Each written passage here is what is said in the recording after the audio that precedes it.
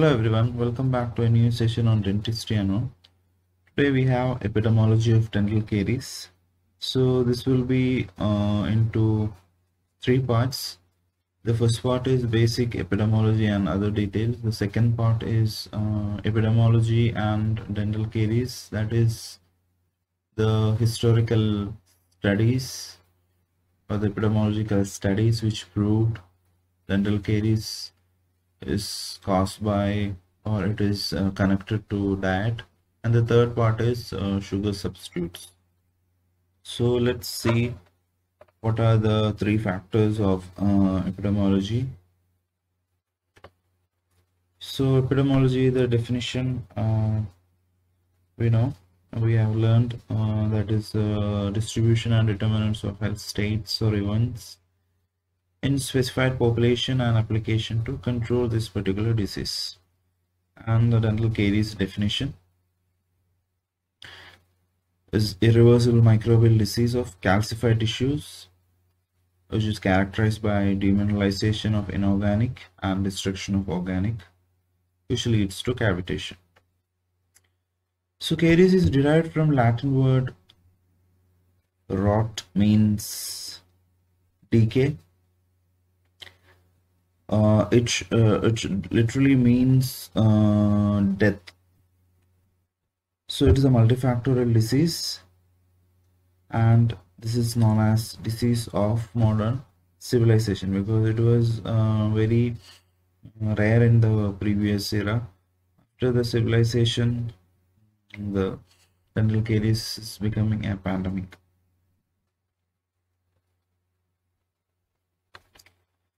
So there is always a caries balance happening in our mouth. The protective factors are saliva, the antimicrobials, fluorides, and effective diet.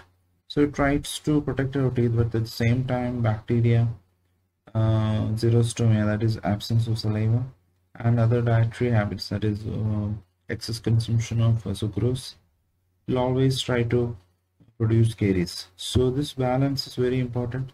So more we concentrate on the protective factors, caries will not happen. And once the balance is lost, caries will occur. So we have various theories of caries formation. The most common one is Miller's chemico-parasitic theory. So there were many theories behind this. Before this Miller's theory, the most famous theory is Miller's chemico-parasite, that is bacteria, sugar plus teeth becoming organic acid and dental caries.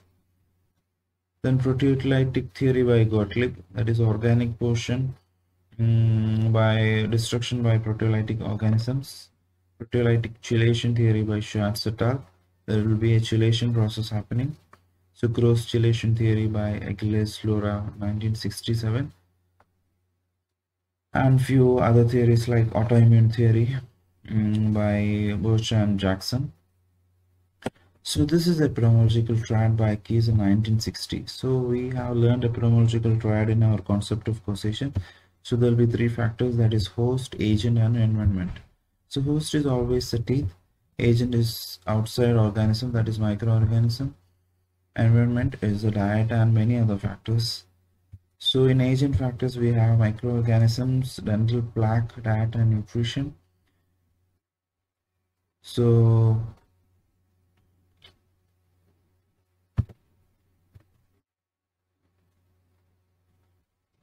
here it is mentioned in environment, it comes under agent also.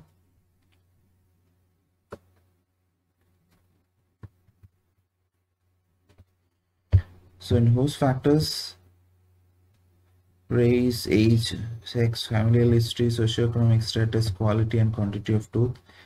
Environment, fluoride, trace elements, social factors, geographic variations, urbanization. So there is a TETRAD explanation of this epidemiology called triad by Newburn in 1982. So he added time factor to this triad and it became TETRAD. So always epidemiological triad cannot fully explain the dental caries mechanism. So he added time factor because it always involves a time, because the sucrose should be there at oral cavity for a particular period of time for this acid production. Otherwise, the caries will not happen. So time is important factor. So Newbron added this time in 1982, so it became TETRAD instead of triad. So host factors are race, ethnicity, age, sex, family history, emotional disturbance, diet, and socioeconomic status, tooth and saliva. So race and ethnicity, there is global variation in caries experience, results from environmental factors rather than inherent racial attributes. So belong to one particular race will not give any immunity to dental caries. So it is based on the other factors, not due to the racial attributes. Because some racial groups once thought to resistance to caries, but actually it was due to their dietary pattern. Age, there are three peaks of increase in age, that is 4 to 8 years, 11 to 90 years, and 55 to 60 years. So these years are involved with new eruption of many teeth.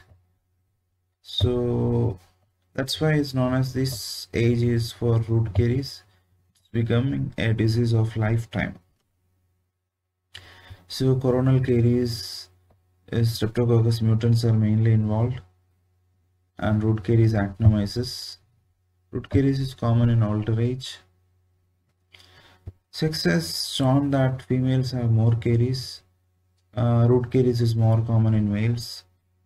Why females having more caries? Because the early eruption of teeth, morphological differences, and their increased fondness of sweets, and also due to hormonal changes. Familial history, it is said that good or bad teeth run in family. So there is a familial or a genetic element which is involved in dental caries. Because it has proven in study that actually it is not the genetics but the same pattern of teeth, that is morphology, occlusion, salivary flow, and other factors which involving the caries pattern and family rather than the genetics by itself. So emotional disturbance, stress is always associated with high caries incidence because they do not take sufficient self-care if people who are under stress, just like the schizophrenic patients, because there will be reduced caries. Reduced caries. Schizophrenic is opposite because there is a reduced caries which is due to the increased salivation and high pH of saliva. So I was talking about the stress factor. When stress is there, people tend not to take care of their teeth. Schizophrenics due to the excessive saliva production. So diet and nutrition. Malnutrition is always associated with hypoplastic teeth. So in turn, it leads to dental caries. Sucrose is known as arch criminal. Vitamin D deficiency also a causative factor for hypoplasia, which causes or which can attribute to development of caries. Socioeconomic status is like low socioeconomic status, more decayed and more missing component. In high socioeconomic status, they can afford more treatment, so filling component is more. So around 1960, after the introduction of fluoride, what happens is the higher socioeconomic groups, they can afford toothpaste and other fluoride products. So caries were reported less in that group. And nowadays caries is seen most commonly in poverty, and it is becoming a social behavioral disease because lower socio-economic groups are not able to do a proper oral hygiene measures. So that is becoming a part of a social and behavioral pattern, and nowadays it is commonly seen among the lower strata of society. So time factors, this was the most important thing. We had seen the dental caries was most common among 4 to 8, 11 to 18 age groups, because those period of time there were so many teeth newly erupted into the oral cavity. So these newly erupted teeth are not very much mineralized. There is still mineralization left. Post eruptive mineralization will happen within 2 to 3 years. So this period is very critical, and caries will be more common during this period of time. So tooth factor, it has we know this composition.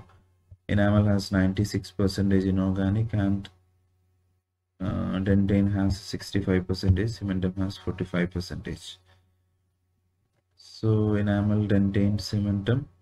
Tooth position is important, because if it is malaligned, out of position, rotated, such cases there will be more caries, because of the oral hygiene measures won't be accurate or proper in this scenario. Dental caries of primary teeth, most commonly mandibular molars are affected, then maxillary molars, then maxillary anteriors. Least were seen around in lower incisors.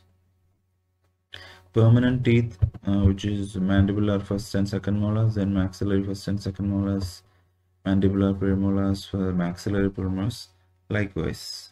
The mandibular, central, lateral, and canines are least caries reported teeth.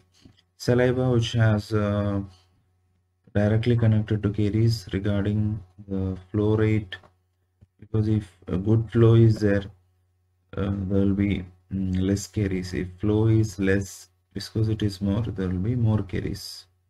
So these are the saliva constituents. So pH increases with flow rate. So decrease pH, more caries; increase pH, less caries. So quantity, thick mucinous saliva is always associated with high caries incidence, and if there is lack of adequate saliva production, there will be more caries, because salivary flow will be reduced in xerostomia or other conditions, so there will be more caries. And antibacterial properties are there in saliva, like lactoperoxidase, which limits early microbial colonization, and lysozyme, which degrades negatively charged peptidoglycan matrix. Lactoferrin and IgA. Lactoferrin is an iron binding basic protein, which tends to bind and limit the amount of free iron. IgA is immunoglobulin present in saliva, which prevents colonization of bacteria. So agent factor, we have microflora and diet. So diet we have already seen in our host factor. Okay, so host factor, already we have covered this diet. So the same diet can be put into host and agent factor, because diet is like nutrition and diet we cannot keep in one category, because it is interlinked to host and agent factors.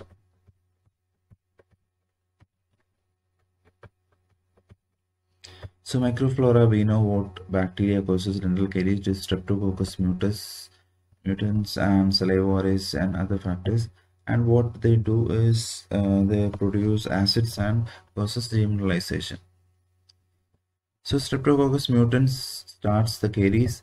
Lactobacillus associated with dental caries, because it is both acidogenic and acidic. It can produce acid, it can withstand at an acidic environment, but Streptococcus mutans cannot withstand a anaerobic condition. So that as caries goes deep into the cavity, there will be less oxygen content. So the Streptococcus mutans will be replaced by Lactobacillus, because it is acidic. Actinomycosis are always seen in root caries. So that the content, the carbohydrate and vitamin content is important, because the fermentation happens by the presence of bacteria on the plaque and produces demineralization and caries. Physical nature is more sticky content and less easy to be cleansed. Such materials will cause more caries. So because the diet of primitive man always associated with roughage content, which is very less in modern diet, because modern diet is soft and refined food, so it will cling to the teeth and is not easy to get removed. So more caries in seen in modern civilized people. So sucrose is known as arch criminal because the amount of acid produced from 1 unit of sucrose is very large compared to the other forms of carbohydrate such as fructose, galactose. So vitamin A is important because it is involved with the development of teeth. If it is deficient, there will be chances of caries. Similarly, vitamin D is associated with formation of enamel. So lack of these vitamins enhance the caries formation. Similarly, vitamin K is an anti-caries agent. It has an enzymatic inhibiting activity. So vitamin B6 also anti-caries agent. Calcium and phosphorus. So this calcium and phosphorus metabolism is important because if it is not adequately obtained, there will be hypoplasia. Similarly, fluoride, we have seen in our fluoride chapter how fluoride prevents dental caries. So good fluoride content means there will be low caries incidence, which is commonly available in tea leaves, fish. So this diet and dental caries epidemiological studies I'll be covering in my next video. So let's move on to the environmental factors, that is the last factors. We have covered agent and host factors. So environmental factors is a tricky part because it has no good scientific evidence to prove all these factors.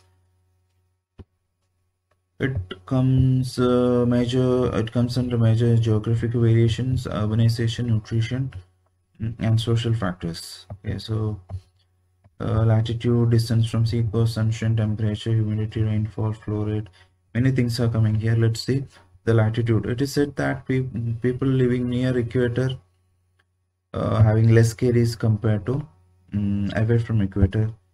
People who lives near the sea coast are having more caries, and if we go away from sea coast, less caries. Sunshine, it is associated with vitamin D, less sunshine, more caries, or you get more sunshine, less caries.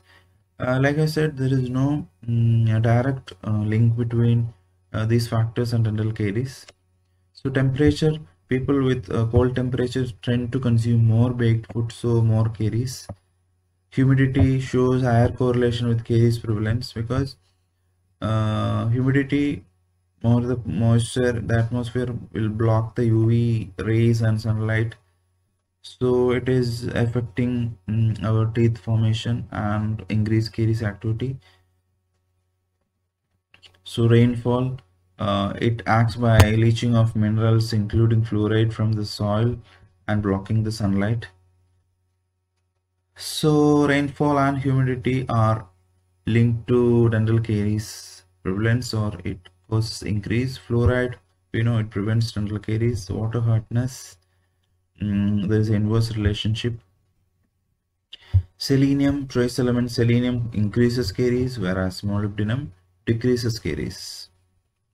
So urbanization, we know that higher caries goes in urban areas due to the higher consumption of refined foodstuffs. So nutrition, we have already seen how nutrients are affecting. So the nutrients is coming everywhere as we see. It is interlinked into the environmental, host and agent factors. So it is included under the environmental factors as geographical, cultural, educational factors might influence food availability and in turn might contribute to increasing or decreasing caries. In social factors, the economic status is a determining thing because if economic status is well, the patient's affordability and his provision for good preventive measures are good, definitely there will be less chances of caries compared to the other group of economic strata. The dental care is quite expensive, so The affordability is a um, very determining factor in the prevalence of dental caries. So let's see how do we prevent dental caries at various levels. So we have seen this primary, secondary and tertiary levels. We have learned this levels of prevention and modes of intervention. So health promotion, specific protection, early diagnosis and prompt treatment, disability limitation and rehabilitation. So in primary prevention, we can do health promotion and specific protection. So we can adopt an individual approach, a dental professional or a community approach. So by individual, we can plan our diet. We can do the periodic dental visit. So in specific protection, what individual can do is we can use fluoridated prescriptions, dentifrices, proper use of other fluoride products. But a dental professional can educate the patient, he can counsel the patient, and he can he can do topical fluoride application under specific protection, and he can apply bit and fissure sealants. Whereas a community can prevent the dental caries by conducting programs, promotional activities and legislation. Specific protection, we can do community water fluoridation or school water or other school sealant programs. So this comes under primary prevention. This is commonly asked question, how to prevent dental caries at various levels. But secondary prevention, as we discussed in our concept of prevention, disease already occurred. So we have to detect the disease at very early stage, like person can do self-examination and also can visit a dentist, whereas dental professional can do a complete examination and treatment of the early lesions, that is incipient lesions, and can do PRR and very simple restorative procedures and even pulp capping. Community can do a periodic screening process, but tertiary means the disease has already gone to a very severe stage, so individual can seek for a dental service. Whereas a dental professional need to do complex restorative procedures like pulpotomy, RCT and extraction. Community can again send for the patients for treatment. Rehabilitation, in dental professional need to rehabilitate using RPD or FPD or other things. So this is like levels of prevention of dental caries at various levels, that is primary, secondary, tertiary. This comes under all the main diseases like periodontal disease, oral cancer. So this is how prevent systematically and scientifically a disease. So that is all about prevention. So the video includes epidemiology of dental caries, various factors, agent, host, and environmental factors, and the levels of prevention. So it's a simple chapter, not much complicated. Diet comes in all the factors that is interconnected. An epidemiological triad later advanced to a epidemiological tetrad. The fourth factor, time, has introduced by Newburn, because time is a big element in formation of dental caries. So that's all about epidemiology of dental caries. The second part of this video includes diet and dental caries, that is the epidemiological studies which has proven how the diet is a causative factor, or how diet is linked to dental caries. And another part is sugar substitutes. So there are three parts for this epidemiology of dental caries. So thank you for watching. I'll come up with the epidemiology of dental caries part 2, the diet and epidemiological studies. Okay, thank you.